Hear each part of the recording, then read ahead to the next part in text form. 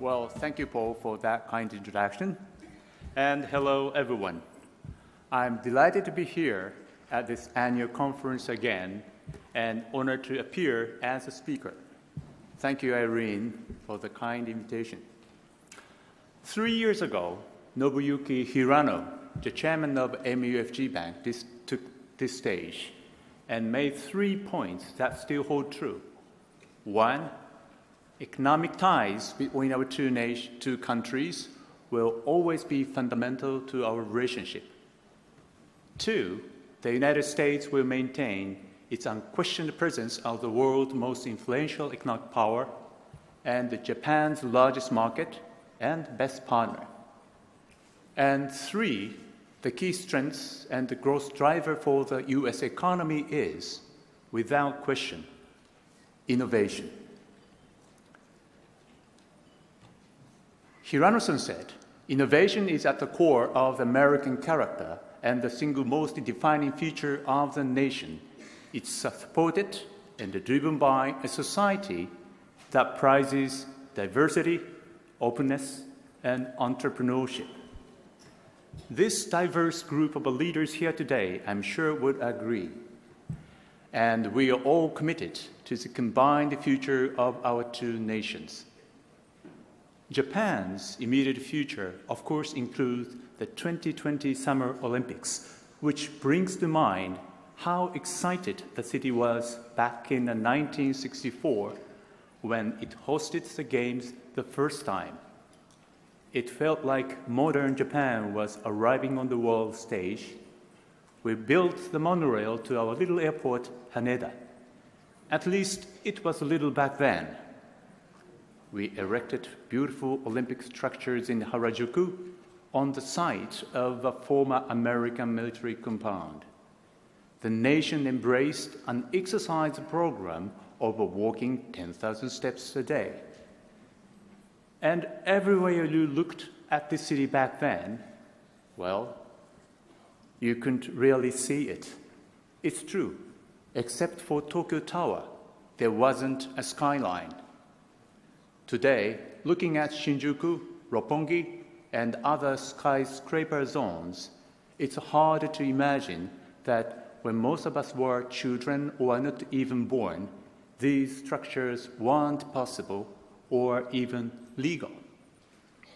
Because for earthquake protection, the city planning policy had always been build solid and low to the ground. But innovation in architecture and material science changed all that. Tokyo skyscrapers are safe today because their strength comes from resilience and flexibility, not from stubborn rigidity. To me, that describes the spirit of innovation. Resilience, not resistance, to ride the shock waves of change.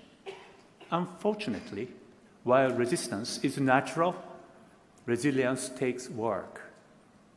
That's why the average lifespan of a company making the Fortune 500 list is under 20 years today, down from 60 a half a century ago.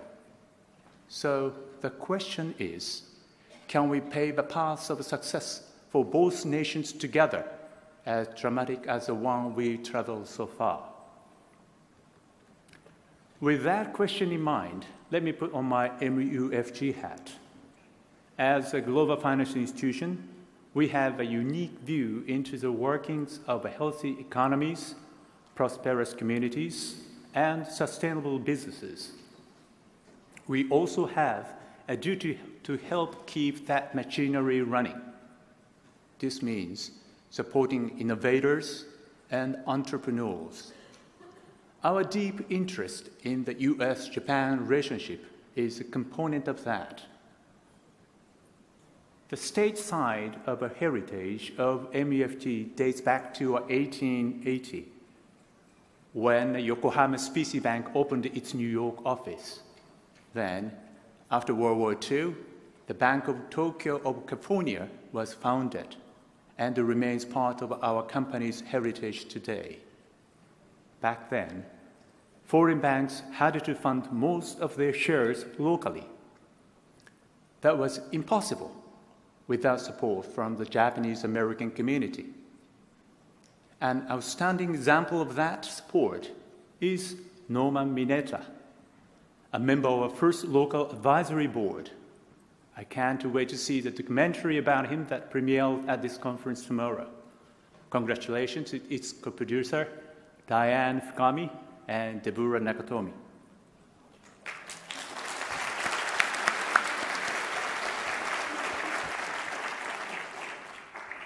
The 2008 financial crisis opened other doors, a strategic alliance with Morgan Stanley and the privatization of the corporation that had evolved from the Bank of California. In 2015, MUFG dramatically broke with the tradition by appointing our first non-Japanese US CEO, Steve Cummings. I remember it well because I was sent to New York to help Steve establish our new governance model. And today, overseas operations deliver 40% of our total MUFG revenues back to our Tokyo head office, and the US is the largest slice of the pie. We are still growing throughout our global markets and learning from each other around the world. Personally, I got a tremendous benefit from observing the dynamic US management style during my time in New York. I also saw our ties with the Japanese American community grow stronger than ever. They originate in large part from former MUFG colleagues who paved the way, like Masa Tanaka, Vice Chair of USJC, and Yuko Kaifu, also our USJC board member, and the President of Japan House, Los Angeles. These are just a few of the ways the US and Japanese American community have been a critical part of our global presence. How can we apply it? The global economy appears to be maintaining a momentum, but we have urgent work to do. Now is no time to hunker down low and try to ride out the earthquakes. It's time, instead, to build resilient, flexible organizations to serve a dynamic, transforming society. It's time to challenge the status quo. This is exactly why we are making deep reforms to the MUFG business model. But two things will not change: our value and our mission. Our value is your trust entirely. Bankers are basically worthless if we cannot earn, deserve the society's trust every single day. We earn it by fulfilling our mission to foster shared and sustainable growth for a better world through resources tailored to customer needs. Given these times, the mission will demand innovation. I see 4 areas where we can contribute. First, supporting innovators and entrepreneurs relevant to business. The best climate for them is in the United States, but we are making strides in Japan. Young people everywhere are digital natives. They speak a common language from Silicon Valley that is now universal. The only world they know has been shaped by disruptors like Airbnb, Uber, Google, Amazon, Facebook. They are not like their parents, who knew a world where wealth was generated by global giants like General Electric and Coca-Cola, whose business models are being disrupted by new market realities. Today's market is more and more about the nimble entrepreneur, energetic and eager to make a mark. Last year, privately owned startups in Japan raised $2.5 billion, up from $604 million in 2012. That's still just a small spark by global standards, but it's in everyone's interest to help nourish it into a flame. as one of the world's largest funders of small business development, this is something MUFG is passionate about. We see fintech startups not as disruptors, but instead as enablers. That's why MUFG opened the Innovation Lab in the Silicon Valley in 2014 and another in New York a couple of years later. The lab collaborates with local startups, which sometimes turn into investments or partnership, like it did with Coinbase, a digital currency exchange. In Japan, we've supported startups through our MUFG Digital Accelerator. It's a mentoring and a nurturing program for fintech ventures that we started in 2016. We also partner with the Silicon Valley Japan platform, the US venture capital firm Plug and Play, and other accelerator programs that give startups opportunities on the global scale. The second way MUFG can contribute is to launch innovative projects with promising enablers whose main goal is to make financial life more consumer-friendly. For instance, we have a partnership investment in Akamai, a so-called edge computing content delivery platform. This could play a role in a future where blockchain architecture supports 10 million transactions per second. What does that mean? Well, in the Internet of Things, a connected car might automatically settle a pay-as-you-ride insurance premium, or a tax by mileage, or even a token fee for tourism information during the family trip. The price for such services might be just a few yen.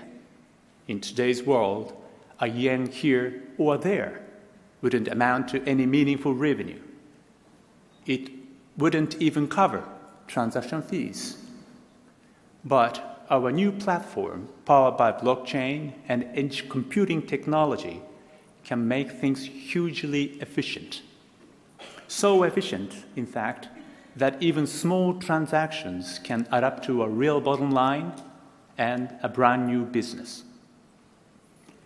The third way we can contribute is by making fintech secure, building safeguards into the digital frontier. Business innovation will bring us convenience and growth, but also risk, compliance, and other concerns. We will need a sound governance framework. In this context, we created MUFG Coin, a unique virtual currency issued by us, the financial institution itself.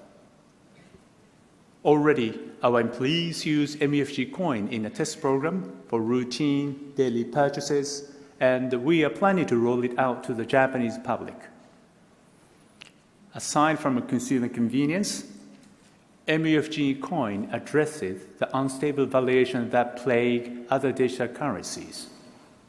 In fact, unlike cryptocurrencies like Bitcoin, MUFG Coin doesn't require a mining process, so its prices are fixed and stable and backed by deposits.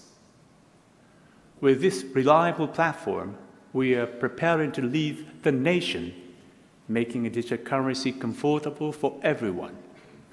Business leaders, engineers, academics, in fact, people from all walks of life will do both our nations a service by building a framework to help this vibrant new industry grow into a win-win for everyone. Finally, the fourth way we can contribute is to invest in the next generation.